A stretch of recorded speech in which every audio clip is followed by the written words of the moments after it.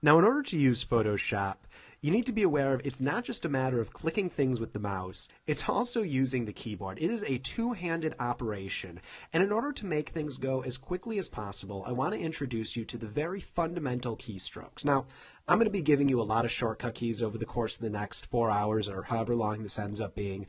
The keystrokes that I'm giving you, the shortcut keys that I'm giving you in this video are the ones that you absolutely need to know.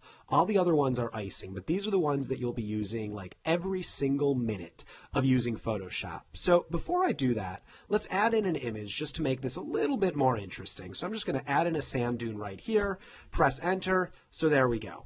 All right, so let me show you the various shortcuts.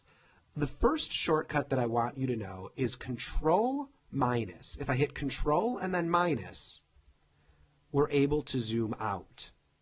Zoom out is Control minus. You'll notice that I have it showing up on the screen right here. That's just a little program I have to make it easier for you. Control plus allows us to zoom in. So there we go, zooming out and zooming in.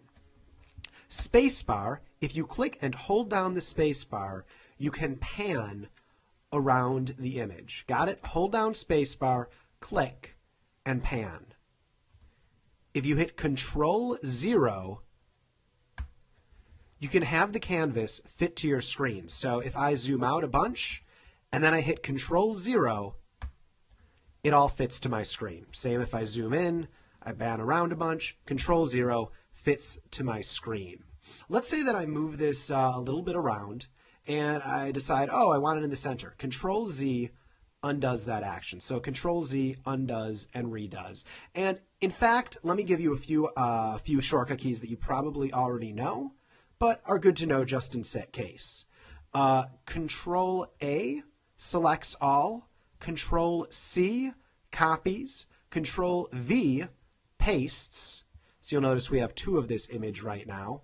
So if I were to press Control A, and then Control X cuts, and then Control V still pastes. So we have Control C for cut, Control C for copy, Control V for paste, Control A for select all, and Control X to cut. So if you want to see all of those listed right here, all you need to do is go into Edit, and you can see Paste, Copy, Cut. Now, I imagine, and undo. I imagine a lot of you, if you've been using Word or any programs like that, already know those few shortcut keys. And those shortcut keys right there, just those 7 or 8 I just told you, those are the majority of shortcut keys you'll be using in Photoshop. So learn them. Control plus, Control minus, Control 0, spacebar to pan around, Control Z to undo, Control A to select all, Control C to copy, Control V to paste, and Control X to cut. Let me throw you one more shortcut, and then we'll move on to actually creating something in Photoshop. So the last one that I want to show you is the shortcut key F. Not Control F, not Alt F, just pressing the button F.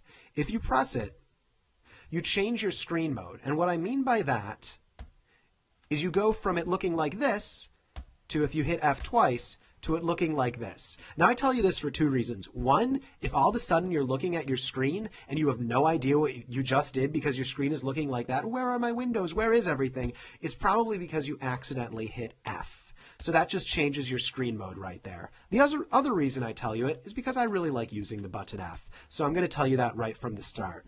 One more shortcut key, Tab.